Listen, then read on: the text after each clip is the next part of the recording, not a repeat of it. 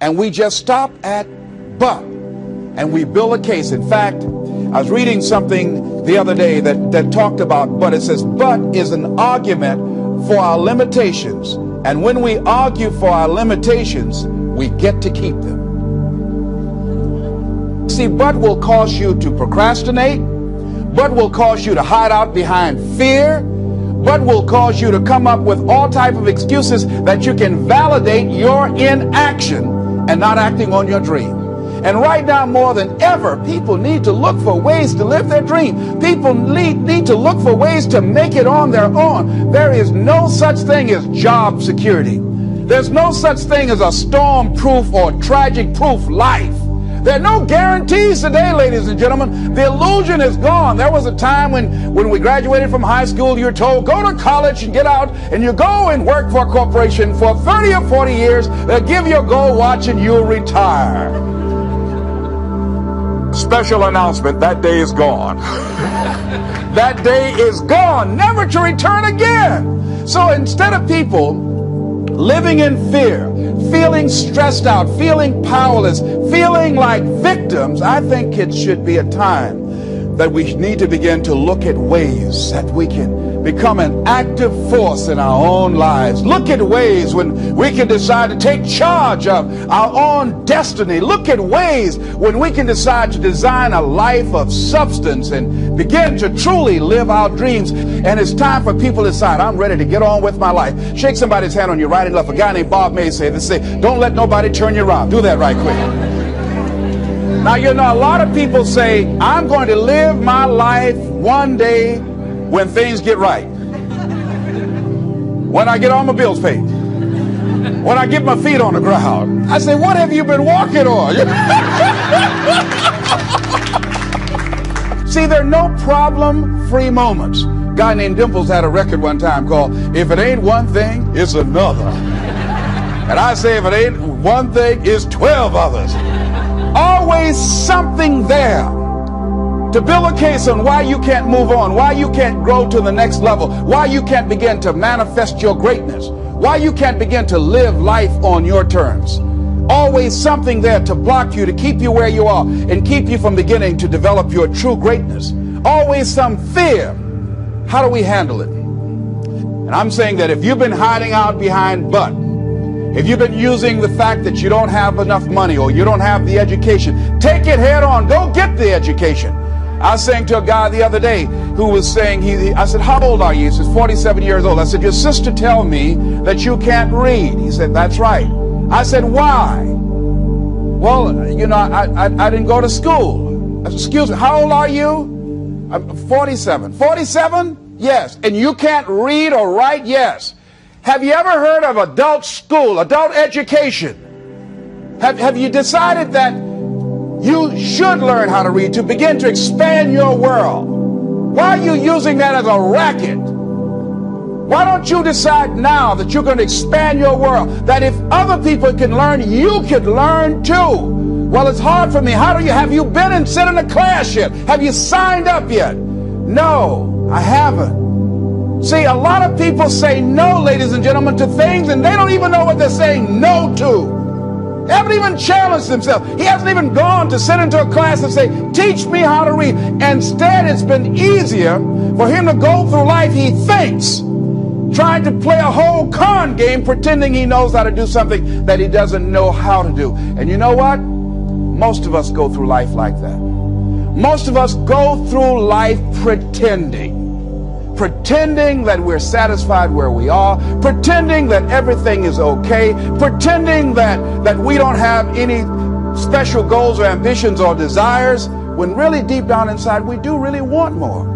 But if you look at our behavior, if you judge based upon what we do, that really will tell you some true stories about people, because you have to judge a tree by the fruit it bears, not the fruit that it talks about. See, a lot of people pretend that they want more out of life. But all you have to do is watch their actions. That will tell you something. So I used to pretend that I wanted to lose weight, but how could you tell I was pretending? Watch me when I have a piece of sweet potato pie. Let me get within walking distance of some peanuts, some potato chips. See, I was pretending that I really want to lose weight. No, you just watch what I eat. I tell you what I'm seriously committed to. People tell you, oh yeah, one day I want to have a restaurant. See, they're pretending they want to go into business for themselves. They're not serious.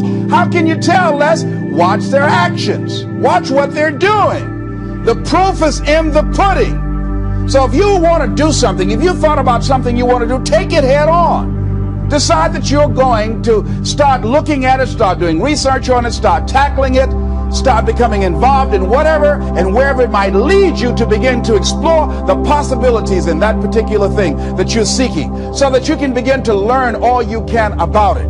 Decide that you're going to face it, that whatever shortcomings you have, that you're going to strengthen yourself there. Whatever training that's required, that you're going to go get that training, that you're going to get started right now. George Washington Carver would say, do what you can where you are with what you have and never be satisfied. S.B. Fuller used to say, and you heard Joe Dudley talk about, always strive to be more than that which you are. Yeah, don't get satisfied with yourself. Always know that wherever you are, you can enjoy more, that you deserve more. But most people, you know what they do? Most people go through life quietly and safely, tiptoeing to an early grave. Find out what it is you want and go after it as if your life depends on it. Why? Because it does. People that have found their passion, people that found the things that they love, people that have found the things that they can pour their lives into, those people live longer. I was in New York and I had to do a seminar at a special church, and a guy by the name of Reverend Johnny Youngblood. And I said, how is it that you were able to build this big housing facility and got all of the various community and religious groups together to have this dwelling for 2,000 residents that were once homeless? How were you able to take on this responsibility? Wasn't it overwhelming? He said, the kind of work I do, he said, it's in me. I've got to live what's in me. And I think that's everybody's desire in life. You got to live what's in you. Life is just too short and unpredictable. But what do we say? But there'll always be tomorrow. Oh no. There's no guarantees you're going to show up tomorrow. There are a lot of people who were here yesterday that they're not here today. There are a lot of opportunities that were around yesterday. They're not here today. Oh, you can wait, but you know what Abraham Lincoln said? Well, good things might come to those who wait, but only the things that have been left over by those who hustle. So who want to go through life picking up leftovers?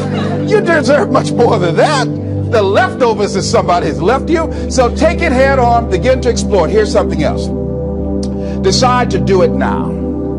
Decide whatever you want to do, that you are now going to become actively involved right now, exploring the possibilities for you. That you're going to look at it and do just a little bit of it right now. When I decided to become a speaker, I didn't just quit my job and just ran out and say, I'm a motivational speaker. No.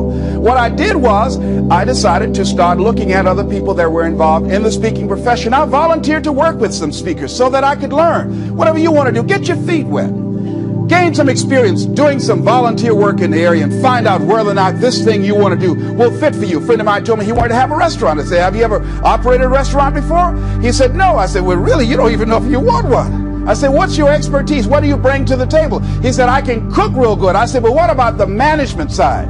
What about the business part of the restaurant? You're not going to be cooking all the time. Somebody's got to receive the money. Who's going to manage the personnel? He said, you got it right. You got a point there. So this guy got a job in a restaurant in the evening time on a part-time basis. After doing that for a while, he said, you know what? I think I just want to be a chef. He said, after working there, people didn't show up to work. He said, it's hard to find the help. People weren't responsible. The headaches, the guests were just giving him problems day in and day out. They weren't ever satisfied. He said, no, I just think I'll stick to cooking. See, you got to find out what fits for you. Because you might decide that after you go up in there and examine it and experience it and get some experience under your belt on it, well, you say, this is really not what I want. This does not fit for me. So decide that you're going to do that. Now, John H. Johnson said something that's very important. He said, there's no defense against an excellence that meets a pressing public need.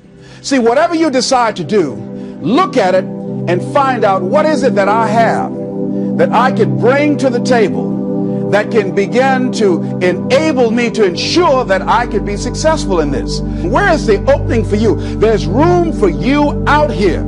Out here in the arena called life, there's room for you to come out and live your dream. Don't allow but to keep you in the corner or keep you up in the bleachers looking at life, being a spectator, not being a participant, making a difference in life. I believe that all of us came here with something. All of us showed up to give something, and that nobody's going to give that service that you have to give. No one's going to produce your product. No one's going to write your book.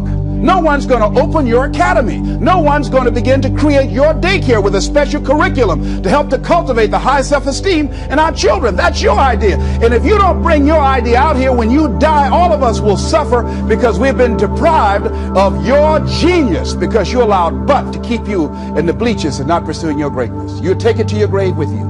And that's what most people do. I think that's why the guy said that many people die at age 21 and don't get buried until they're 65. They're walking dead. You can tell them by the way they walk. How they look in the face. When they speak to you. I was giving a speech at this high school, and a lady came after school. She said, "Mr. Brown, I want to talk to you about my son." I said, "What is it?" She said, "He's not motivated." I said, "I wonder why." You got to have energy, ladies and gentlemen. You got to have life. If you're excited about what you're doing, even in the area of selling, you know people don't buy because of logical reasoning. People buy because of your way of feeling. People don't like to be around dead people. No, let the dead bury the dead. No, keep them away from you before they grab you and want to hold on to you or something. So the fact that whatever you do, you want to be excited about it. You want to have the kind of excitement that is so contagious that people want to be around you. Because whatever you're doing, whatever you talk to people about, this particular idea that you have, they're looking at you and they want to know, do you believe it? And are you the kind of person they want to be in business with? And if you're not positive, if you're not energetic, if you're not fired up about it, how can you expect anybody else to be fired up about your idea? Am I right? All right, repeat after me, please. I'm going to be fired up about my dream. I'm going to go at it with everything I got. Shake somebody's hand on your right and left and say, "You got what it takes." There are a lot of people who say, "But I tried once or twice and it didn't work out." And so they use that as an excuse not to ever come out again. Guy said, if at first you don't succeed, you're running about average.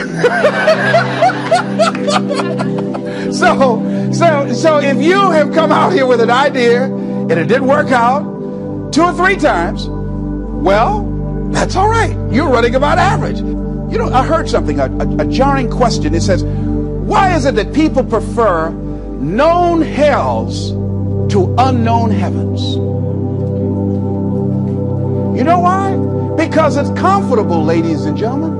I remember I was in a service once, and I heard Dr. Johnny Coleman give this example. She talked about a man who had been captured behind the enemy lines in a war and was sentenced to be killed or another option. The captain said to the guy, "Listen," he said, "tomorrow morning at 6 o'clock you can face the firing squad, or you can go out this door over here." And the guy said, "What's out the door?" He said, "No one knows. All we can tell you is just unknown horrors." He thought, and the next morning he selected the firing squad. After the shots rang out, the captain's secretary said, "What's beyond that door?" And he said, "Freedom." But very few people would select to do it because it's unknown. See, a lot of people never live their dreams. A lot of people never do the things they want to do. A lot of people stay on jobs where they're miserable. I read an article called, "Is Your Job Making You Sick?" A lot of people, some of y'all know about that already here. So go on and say amen. It's all right. That one lady told me, she said, when I used to go to work, she said, when I stepped in the door, it felt like a refrigerator dropped on my shoulders. How many of y'all understand that kind of feeling? They were miserable, just hated to go after 60 Minutes on Sunday afternoon. Or come Monday morning, my head used to throb. I just couldn't take it. Didn't want to go sometimes just for the heck of it. I just drive on by. Whew, I used to hate to go to work. Many of us choose an active living death. Many of us are walking dead. The walking dead. That we're not doing what we want to do. Many of us stay in relationships where we're dying together rather than growing and expanding and living together. We're miserable, but because we don't have the courage to see ourselves beyond that relationship that has turned toxic, we go through life living dead people. And you can always tell couples that have been together for a little while. Go in a restaurant, the ones sitting side by side, giggling and talking to each other, feeding each other with their fork and spoon, they just got together for 1 week. You see them in the car, they're sitting all up each other, hugging and stuff. Oh, they've been together about 3 days, all right? But if you see people sitting in a restaurant, see a couple, and they're sitting in front of each other. Takes so long for this food, I wonder when they're going to hurry up. Those are the married ones. But what if I know people have been married for years, living in 2 separate rooms, sleeping in 2 separate beds? Well, it's cheaper to keep it. Not necessarily. It's according to the price you want to pay. See, the price of peace of mind, the price of living the truth, of being honest with yourself and say, wait a minute, it's got to be more than this.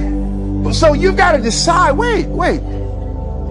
Even if things don't work out, even if I experience defeat or failure, that does not make me a failure. It's a difference between failing and being a failure. If things don't work out, if you don't produce the results you want, that's all. But don't confuse who you are with the results that you produce. I used to be a state legislator in Columbus, Ohio. And I remember once I was going to introduce some legislation on the floor, and after getting that legislation passed, a guy came up behind me, and he had some legislation that I opposed him on that. And I was about to stand up to debate this guy, and the guy next to me said, excuse me, don't debate that guy. Why? Do you know who that is? I said, no. It's Will Kosky from Toledo. It's a bad dude. He's a lawyer, Les. That man can debate. I don't care. I'm Les Brown, Mamie Brown's fault.